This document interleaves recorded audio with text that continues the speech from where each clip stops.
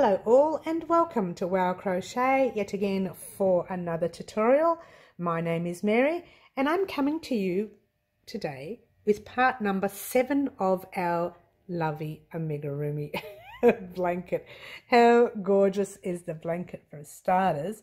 And secondly, we are finally going to attach the head onto the blanket of our little amigurumi guy. Is he not cute or what? Yes, I did a very bad scissor job of his hair, but that's okay. So today we are going to be attaching the head to the blanket, and as you can see, he has come along gorgeously. I'm not going to talk anymore. We're just going to get started with attaching his head onto the blanket. Thank you so much for joining me with this project, guys. Don't forget, if you want to do the start of this project and all the other parts to the series, they will be in the description box down below. I will put in the playlist of the series, so you'll have it all from 1 to 7, plus the interview with my daughter who first started off the actual amigurumi head for me. So thank you so much for watching, guys. I'm not going to talk anymore. Let's just get started with the tutorial. Alright guys, here we have our little amigurumi head whose hair has been totally messed up by yours truly. Fine, I got a little bit scissor happy. What do you do? Anyway, so we're about to start attaching his little head to the blanket. So you'll need the head, obviously. You'll need the blanket, obviously. You'll need a needle, but you'll need one that's a little bit longer than your average sewing needle. I'm hoping this is making sense. I'm trying not to make it look so blurry, but it is coming across blurry, isn't it? There we go. That's better. So it's got to be a little bit longer than your average. Most of the average ones are about that small, and this one's a little bit longer. It's only because we have to get it through the opposite side of the amigurumi's head. And you will need some yarn, and preferably the same yarn that you first started off with for your centerpiece. Now the reason being is you're going to be going in and out of there, but underneath as well. So if I actually was going to use the yellow, and I started playing a little bit with the yellow, and then I thought it doesn't look very nice under there. So we are going to use the green, and we are going to sew. Now yours truly has a little bit of a different way of doing this, okay? But I don't know, cut yourself half a metre, whatever length you want. Now I've just knotted that, so that's about the length I'm going to use. Forget that, I'm not taking that knot undone. There you go. It helped me out a lot. So there's my one. If you could see the size of your blanket, doubled. Okay, so first thing we're going to do is we're going to thread our needle, which is quite easy because the actual eye of the needle is bigger than your average. So there we go. Now I wouldn't do a knot right yet. Okay, we're going to do that later. In fact, I would like for you to make both lengths exactly the same, like so. Okay, because your very first thing you're going to do is pop it through. This is your right side facing you. How you can tell it's your right side? See your little V's? They're facing you when you look at them. If you're looking at them that way, the V's are going backwards. See those little V's going backwards. You want your right side facing under, okay? So what you're going to do, this is the wrong side, okay? You are going to pop your needle, and let's give you a nice little close-up, right in the center of that wrong side. So pop your needle in for now, pull the thread through. Now don't pull it all the way through, okay? Because you are going to do a little knot. I know a lot of people don't like that. I get it, but I want at least one knot done, as you know, as best you can. And then later, don't think that's it. You are going to weave that end in later, which means it's just going to be in my way, that's all. Okay, so there you go. Now your thread is on the right side, okay? Nice and tied up in a bit of a knot. There's your amigurumi head, which is going to go right in the center. Now I've got a bit of shadowing in the lighting here. I'll try and work as best I can, but I think blowing it up a little bit closer, I know it's a little bit too close, guys, but at least you won't see the shadowing as much. All right, so now my idea is, and I don't know if it's the same as everybody else's, because that's right in the middle. So you're going to want to pop your needle just in that middle for now. Any way you want, doesn't matter. Put it in the middle and put it through your next stitch. This is just to pop the head on the blanket. Now you want the head to be right dead center in the middle of your blanket on that little gap right there. All right. Now what I usually do, and a lot of people don't do it, I literally go through threads like that. Now you don't need to do it. I'll show you a close up in a minute. You don't need to do it this way. You could do what a lot of people do where they just go backward and forward and take a bit of the thing in like that way and just keep going backward and forward and backward and forward and then side to side and then, you know, different angles. I get that. I understand that. But yours truly, and I'm going to get a nice close up so you can see what I'm doing. Okay. All right. So what I usually do, that's gone through there. Your best bid, because we've just popped it through there, you want to pop it through the center again. Or as close to the center as you can get it. All right. Pop it in the middle. Turn your guy upside down. Pull your other threads away. And then just pull your little thread through. Now you might want to check it because I noticed mine was getting all knotted before. Okay. All right. So at the moment, he's just sitting wobbly on there. You don't want to leave it like that because it's going to come off, isn't it? So we are going to find another section to put it through. Now we're not going to keep putting it through the middle over and over again. Oops, sorry. I'll bring that out again. We're not putting it through the middle over and over again because we don't want to just leave it like that. That's pointless, right? So we need to find the very next stitch. Don't put it in the hole. Oh, sorry. Let me get close again. Don't just put it in a hole. That's not going to help at all. Pop it through a stitch, whether you pop it through the center of the stitch right there or whether you pop it through the actual top part of the stitch. I usually pop it through the center. All right, pop it through. Don't put it on your doll's head yet. You're going to do that in a minute. We've just popped it through the center of one of those stitches. It's actually through, and I'll give you a close-up here, it's through one of the posts. See how we've got the post right there? It's actually through the post, not the stitch itself, but the two threads there. It's right in the middle of that. I hope that helps. And I just want to check the back and make sure I'm not pulling these threads. All right, you don't need to if you want the threads to be tied up. But we're going to weave those threads in. Yes, people, I know they don't like the idea of weaving, but we are going to weave them in.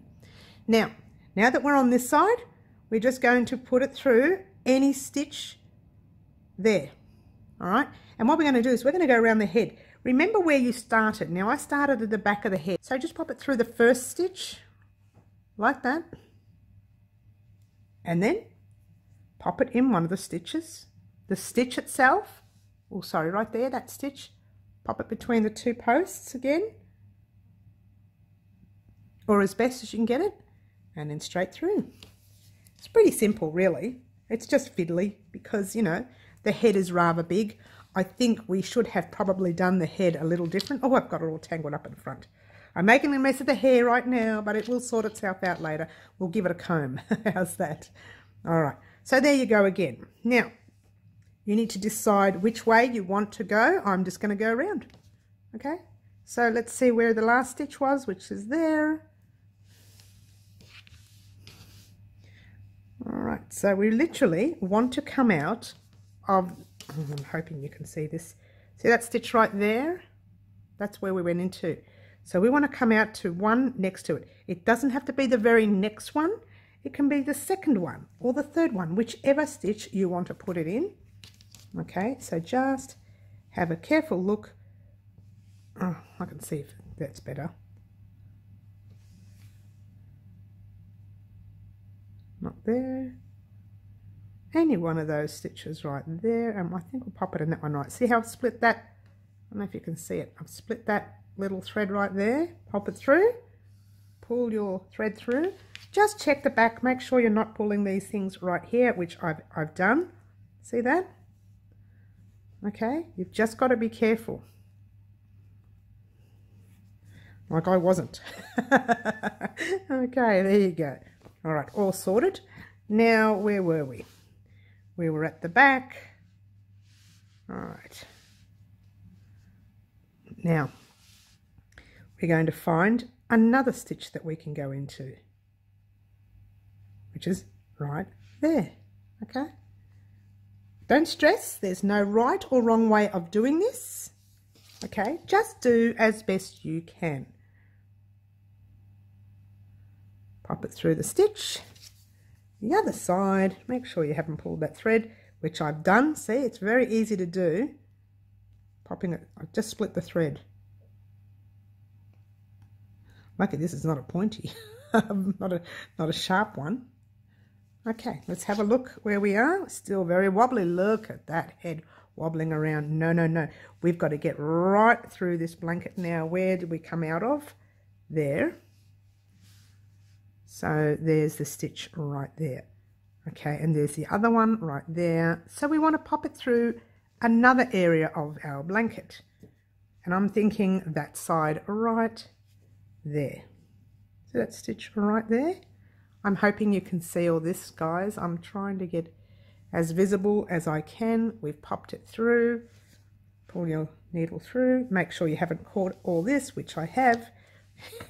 I'm doing well today, guys. All right. So that's where our last thread was, right there. So we want to pop it in an area where we haven't popped it in yet. So we just find another stitch right there. Now I'm in front now. See that stitch right there? All right, that's that.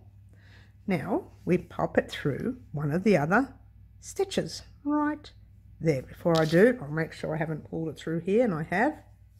There we go. Oh, we're getting better at not pulling it through at least. All right, how's that?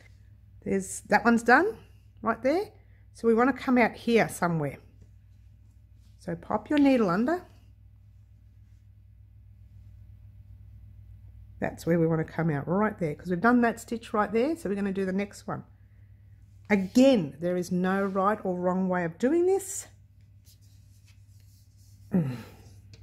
Keep messing up those threads underneath. All right, so here we are again. Let's find a spot that we haven't done. Right there, see that? Right there. Okay, getting there. So guys, this is obviously the final part of our series. I hope you have enjoyed doing this. I know I have enjoyed it. Again, amigurumi, as you all know, not my favorite thing in the world to do. But you know, Frances, my daughter, who started the whole series off, has allowed me to step out of my comfort zone, which, you know, occasionally, guys, we really need to do. We really need to step out of our comfort zone. Now, I haven't gone all the way around yet. Let's try one more. I'm just going to pop that through for a minute, see where I am. No, that's not right. We want it right next to it, which is there. Okay? Does that make any sense right there? Stitch right there, pull it through, and just check underneath. Perfect. And I've made an absolute mess of his hair. Look at his hair. It's all over the place. And just grab another thread right there. After all this, we are going to go through, hold it down, and then we're going to do what everybody else does. Go through one way, go through the other. But for the initial starting, I wanted it to be sewn on completely. Let's see where we need any more threads. We're all done. So that's the initial part of it. Now, go through there, just through to the back. That's all you need to do for now. Pull the thread through. Now I want you to tip it upside down and go through some thicknesses. So you're going through not just the blanket, you're going through the actual amigurumi himself. All right? You're going through his whole head.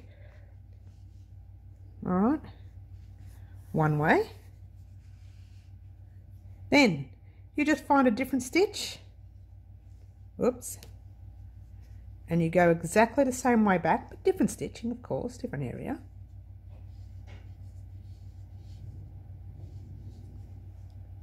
Yes. Pull that through.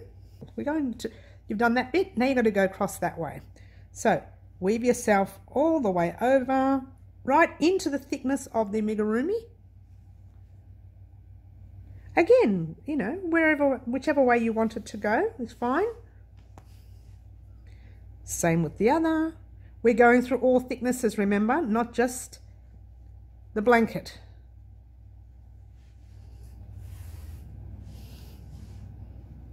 Now I'm just going around and around and around through all thicknesses. So it must be really tight now.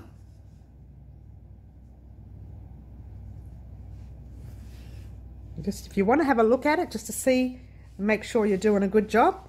See, now it's starting not to move too much. It's still moving, and I've noticed over here it's more loose. So we're going to work on that.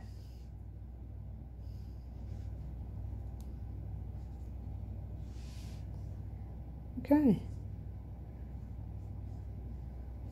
On our very next vlog, in vlog 24, we're all going to go show off our amigurumis.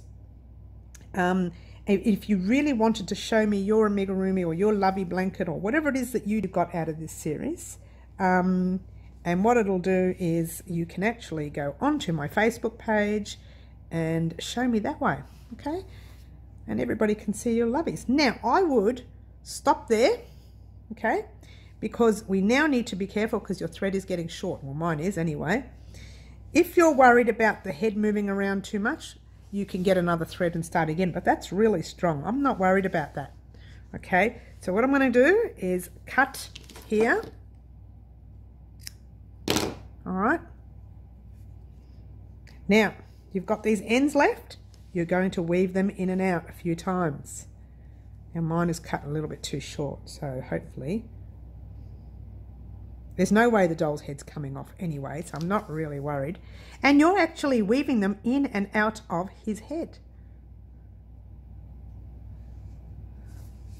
In and out of his head you're weaving. And if your thread comes undone and you've got no thread left, put the needle through his head and just keep weaving it in and out. Keep rethreading your needle and weaving it in and out. Like that's just come undone now. So what I'm going to do is pop the needle through here and then rethreading our needle.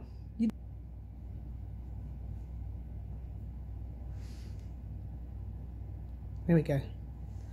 We're in. That's it. That's as far as I'm getting it. All right. Give it a cut up there because I did it so low. That's going to fall right into place. All right, now we're going to do the other side. Now the other thing is, guys, you still have that knotted part. And if you want, which I'm going to do, I'm going to take that knot undone and weave it in and out as well. There is no way your head is coming off this amigurumi. Okay, so weave and weaving away, weave, weave, weave away.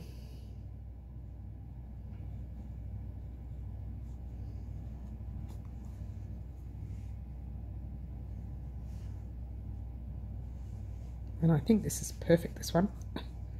Yep. We'll give it a cut. It will fall into place. When you give your little doll amigurumi head a bit of a squish, it'll fall into place. Now that's that. Now we're only going to take it undone a little bit. We might leave the first knot in. Actually, we'll just see if we've got it. Yeah, we'll take that undone a little bit. Otherwise it's too bulky. You don't have to. You could have left the knot in. It's entirely up to you. And now we're going to do exactly the same with these threads. Too easy, guys. Too easy. I hope I've been in frame for this because I wasn't looking down the camera. And you know what? I can't do it again because it's all done. So I sure hope I've been in frame. Okay.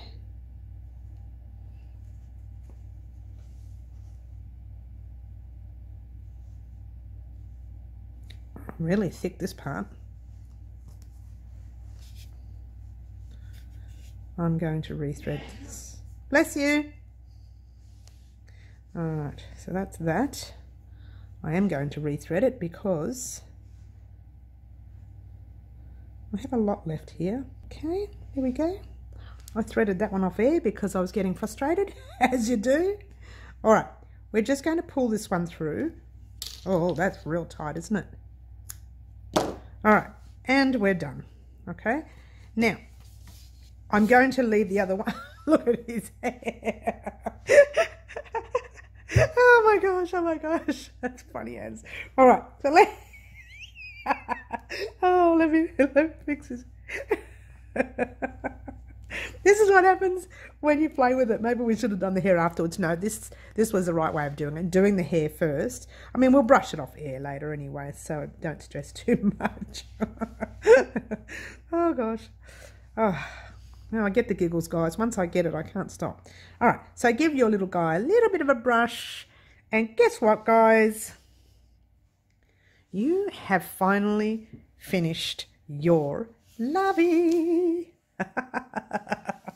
How gorgeous is he?